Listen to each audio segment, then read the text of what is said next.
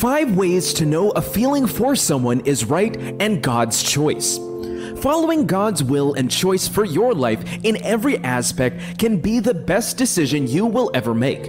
When God is involved in a venture, you can be sure of its success. This is the more reason you should allow Him to validate every of your life's decision and be sure you are doing the right thing according to God's standard. David was such a man as this. He loved and had a strong relationship with God, such that he would not take any decision without seeking God's direction and opinion on it.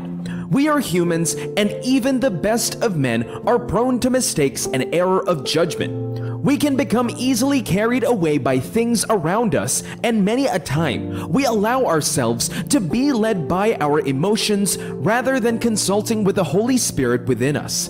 It is nothing to beat you up about, though even the great prophet Samuel, whose words never fell to the ground, made this error of judgment when God asked him to anoint one of the sons of Jesse as king. He took a look at the first son, ELIA, saw his look and build, and thought within his heart, "This must be the one the Lord has chosen." But God said no, He has rejected him. The same thing can happen to anyone today, especially when it comes to this thing called love. It can take you unawares, sweep you off your feet, make you do the unimaginable, and change your perspective of life. You wake up one day and suddenly become a philosopher, an observer of nature.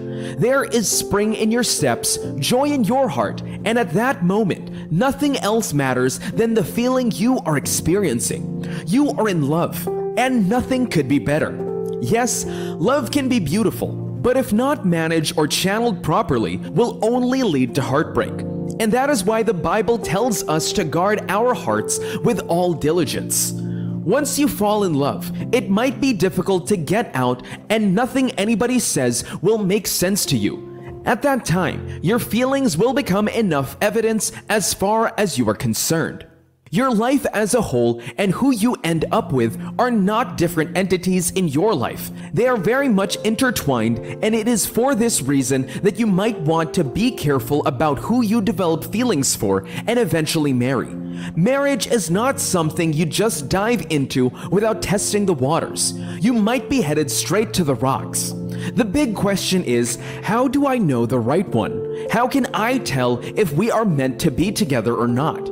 This question that's been around for quite some time, and even up till now, many still miss it when it comes to making the right choice. Whether star-crossed, humanly matched, zodiac predicted, we have seen all forms of method that try to match people fail. Even your feelings are no guarantee that you are with the right person. The surest guarantee you can have of finding the right one is with the help of God.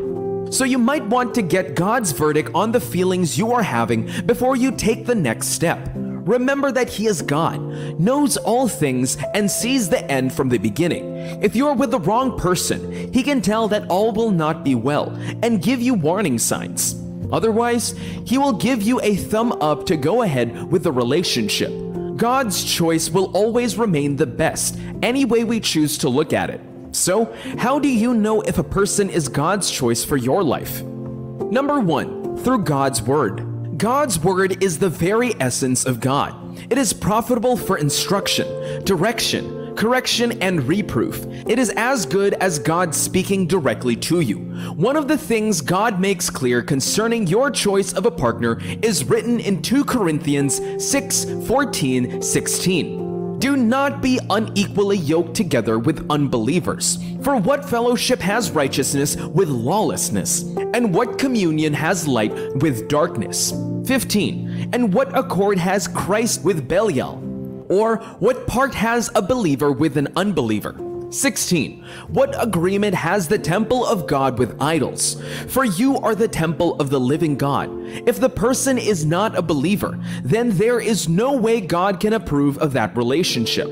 So, if you're developing feelings for someone who does not share your faith or believe in God, those feelings are not right and need to be nipped in the bud. Do not fall into the trap of thinking that you can change them or bring them to Christ. If you must change their minds, do it without getting your feelings involved, and being in a relationship with them should not be the underlying reason for evangelizing the gospel to them. Your feelings can be only validated because it is for a fellow believer like you. You can get God's approval on that relationship, and He will bless such a union. This is the foundation on which all things can be built. 1 Corinthians 3:11 says, "For no other foundation can anyone lay than that which is laid, which is Jesus Christ." If this foundation is not in place, every other thing you built on it would only crumble in the end. Let it be settled in your heart that anyone that would be God's choice for your life will be a believer first and foremost. You can now consider other things. Number 2, your feelings are based on love and not lust. Even with a believer, you might develop feelings that are not based on love. People become attracted for different reasons, and before you know it, they think they have the right person. It might be the way she smiles or wears her hair, his gentlemanliness or build, the way he or she speaks, walks, or thinks, the way they dress, or how they affect people around. The list is endless, and being a spirit-filled believer does not exempt you from observing all these things. We are bound to be attracted to someone by one of these things. However, you should check those feelings properly and ascertain that they are not based on lust or mundane things. Do you love this person for who they are or just what they have? Take away the beauty or intelligence. Would you still love them the same? After a few years, when your curiosity has been satisfied and those things that once intrigued you no longer interest you, would there be anything to hold on to? Feelings are very fickle and could change with time. See the story of Ammon and Tamar. According to the scriptures, Ammon loved Tamar so much that he became sick. 2 Samuel 13:1-2 says, "After Absalom, the son of David, had a lovely sister, whose name was Tamar, and Ammon the son of David loved her." 2. Ammon was so distressed over his sister Tamar that he became sick, for she was a virgin, and it was improper for Ammon to do anything to her. In the end, through the wrong advice of a friend, he eventually got his sister and slept with her. After this, he hated her much more than he had loved her. This was a feeling based on lust, not love. If your feelings are not based on lust, but on things that are pleasing to God, you are on the right path. Number 3, through the witness of the Holy Spirit. This is the best way to know if your feelings for a person is right or not. You must learn not to depend on your skills or trust in your ability to discern. Proverbs 3:5 says, "Trust in the Lord with all your heart, and lean not on your own understanding." 6. "In all your ways acknowledge Him, and He shall direct your paths." 7. "Do not be wise in your own eyes. It is the Holy Spirit that can help you make the right choice. He can discern the thoughts of man and get through any pretense.